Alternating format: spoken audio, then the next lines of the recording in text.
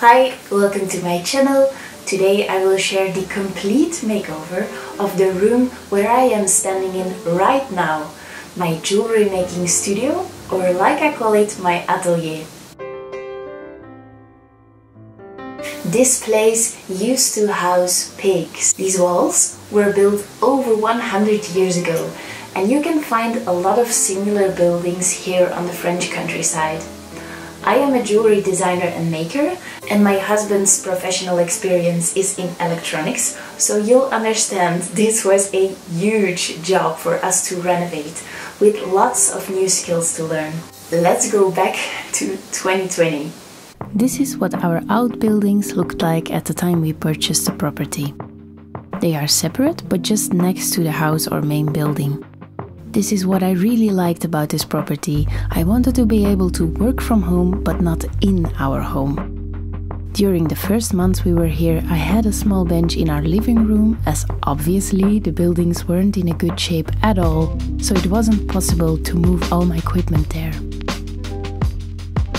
Most of my stuff was stored somewhere else. We started by cutting down all the bramble bushes and weeds that started to take over those old stone buildings, as we wanted to know exactly what we bought, since we actually didn't know that very well, as it was no longer possible to enter most of this. It was clear that a lot of the roots were damaging the walls, and some vining plants were damaging the roofs, and quite a few plants were already growing inside the buildings, so we clearly couldn't wait on restoring them. The roofs were already filled with holes, and here and there the walls also had stones tumbling down. But for the most part, the structure was still okay. After getting rid of all the weeds and shrubs, we could see the little courtyard surrounded by all these little spaces, and I could already imagine having different studios here. We still had to clean up all the mess and dirt that was inside these buildings. We decided to start with the smallest roof and the two spaces underneath that roof. It was a good idea to start there, as it was small and we could learn all the steps from the beginning till the finishing touches, before moving on to a larger building. So we started by taking out the floor in these two rooms. We knew we could use those big stones for other projects around our property.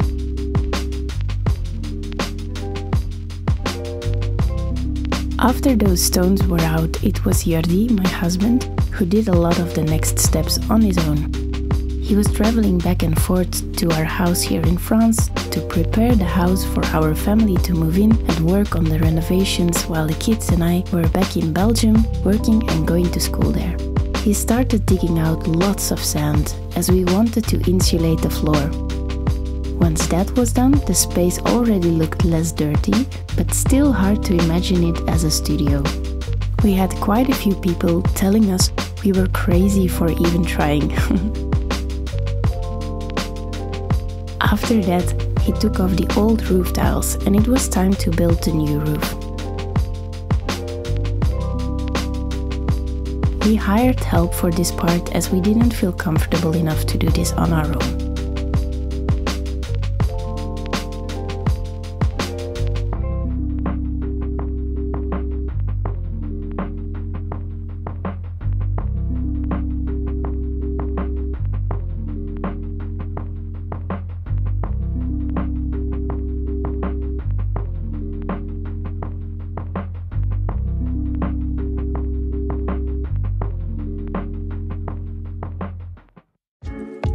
Next, we had a layer of concrete coming in for the base of the floor.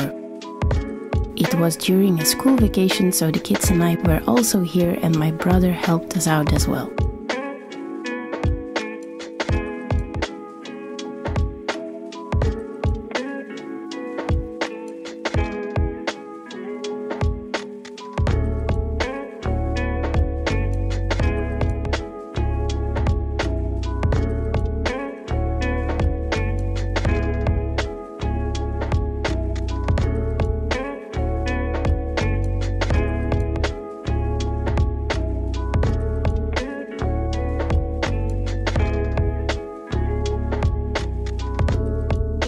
After that, Jordi was working alone again, this time working on the walls. They needed complete repointing. It might not look like that, but this is a huge task.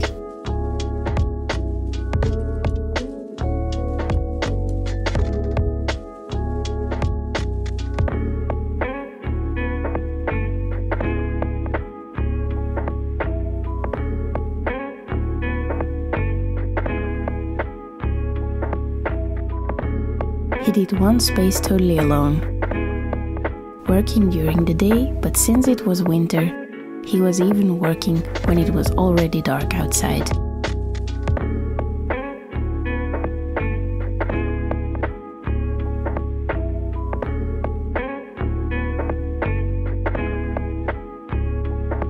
He wanted to have the walls of the second room done as well before we moved in. But it was a lot colder again, and we learned that pointing walls when it's freezing just takes much more time than it would once it's a little warmer. In February 2021 we moved in. We stored most of my studio equipment in my brother's barn across the street.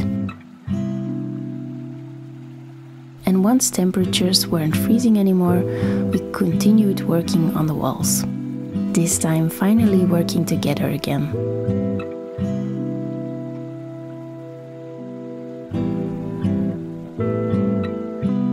Jordi taught me what he already learned.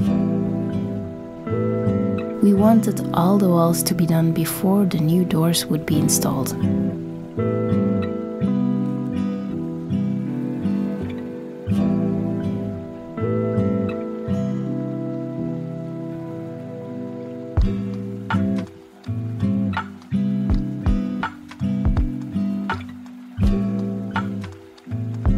Unfortunately, the custom-made doors and windows were way too small and narrow, so we sent them back and continued working while waiting for new doors and windows.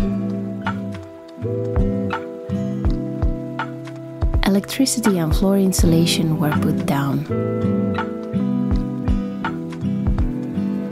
Then another layer for the floor to make it easy to put in floor tiles later on. And finally, the doors and windows arrived. This time they were the correct size, so my workbench could fit through. After that, we put more insulation in the ceilings and started on a floor for the tiny room upstairs.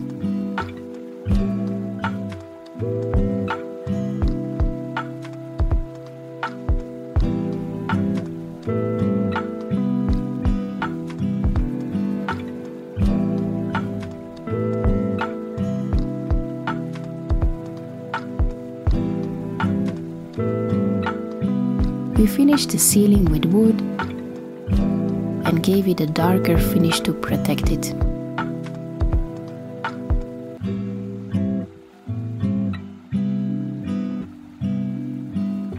Then we connected the electricity of the main house to the outbuildings. This is the tiny room upstairs. It will in the future be a bedroom for artists in residence. Downstairs will be the studio space.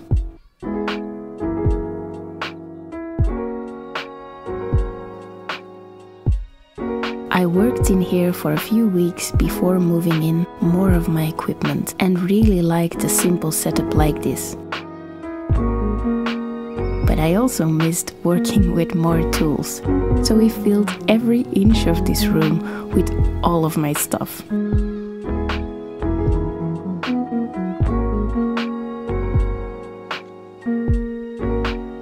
Since September, this is what my studio looks like. My craft and sewing space upstairs, and my jewelry making equipment downstairs. It's a small studio compared to what I was used to, but I love working here. It's very cozy.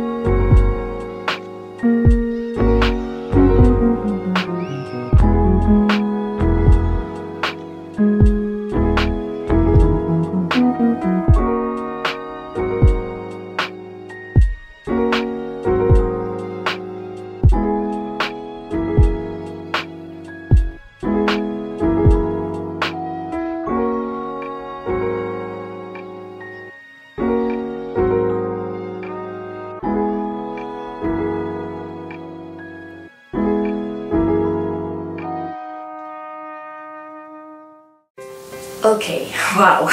It took me a long time to edit this video. Looking back on all the footage and to this space, we are so proud of what it looks like now. We will still make some changes here, and we are already doing some things a little bit different in the renovation of the next building, but that's what we expected, that we could adjust our plans after having the experience of converting this space. On our other channel, the Artisan Homestead, we will make a similar video in the near future, but explain more in detail what kind of materials we used and all of that. For now, I just wanted to proudly share this project with you all. Give this video a thumbs up if you liked what we did here, and let me know what you think in the comments down below. Subscribe if you haven't done that already and would like to follow my jewelry making journey. The next video will be a studio tour, so let me know in the comments as well if you have any questions about that. Maybe I can already answer them in that video. Thank you very much for watching. I will talk to you soon. Bye!